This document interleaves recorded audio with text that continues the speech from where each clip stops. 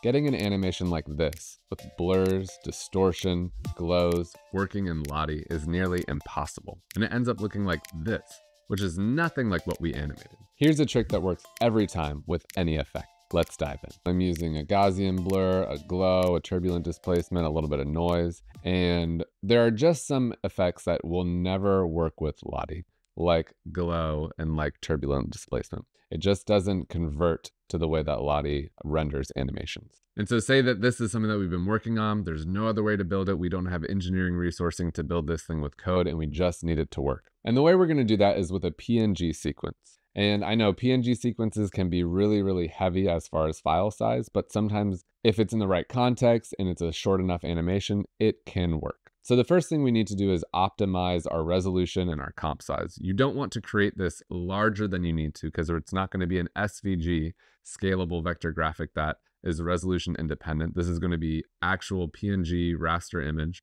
that will take up more size the larger resolution that it is. So let's make this as small as we can. So an easy trick to do that is basically go to the largest portion of your animation, and you can use this region of interest tool. So if you click that, what I can do is just drag and select, and I can just select just right around where my animation is taking place. Try to keep it centered, as that will just make it easier with positioning. So let's make sure that this is nice and centered. Let's make sure things are not going off the edge. And this seems pretty good. Let me expand it just a little bit. And what I'm going to do is go to my composition, and I'm going to crop comp to region of interest. And now that's cropped my entire composition. So now it is at a resolution of 458 by 469.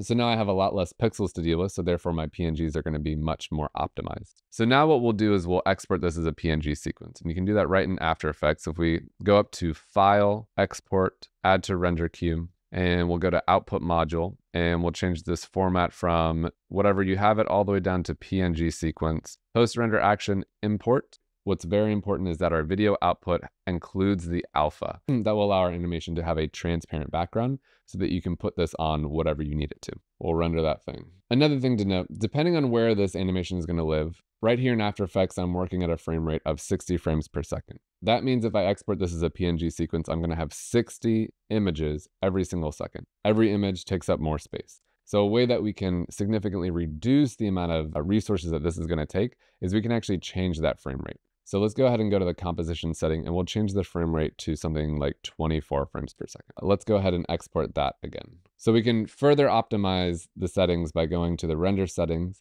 and changing the resolution to maybe a quarter.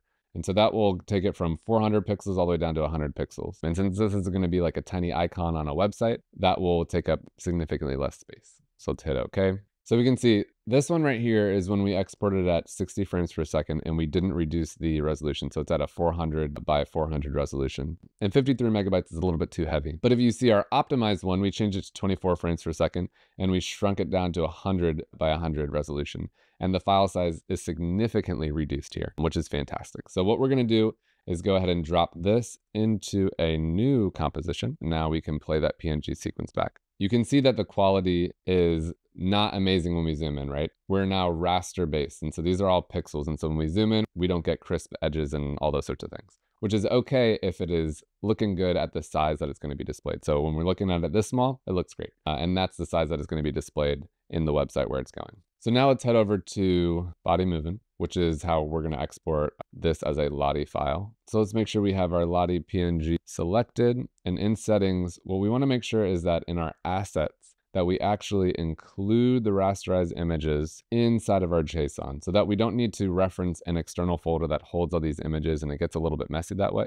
And this way it's all contained in this one JSON file. You can enable compression. In my experience, this setting has not really done anything for me, but we can leave it on anyways. Then let's make sure that we have demo selected so that we can have a little HTML for our local preview, and we'll render that out. And you'll notice it takes significantly longer to export this PNG sequence because it's really taking all of the images and embedding it into the Lottie file. And it's much simpler to do SVG animated graphics, but since we have effects that don't work with that method, this is how we have to do it. So this is what we had before the PNG sequence. So this is just native Lottie. You can see that the glow is not there. The turbulent displacement is not there. And this is our PNG sequence. So it's exactly as we animated it inside of After Effects, and we're seeing the exact same thing here because it's just running through every single image and just showing us those things. And we can see here that it is also still transparent. We could have exported a GIF in place of this, and maybe the file size would be a little bit smaller. But when we use this PNG sequence nested inside a Lottie file, we have all of the great playback controls that we get with Lottie, where we can have hover interactions, we can have tap interactions, we can loop, we can reverse, all of those sorts of things work really, really nicely inside of Lottie. And that's how, no matter your effect or what your animation looks like, you can get your animation inside of a Lottie file every time. Catch y'all next time.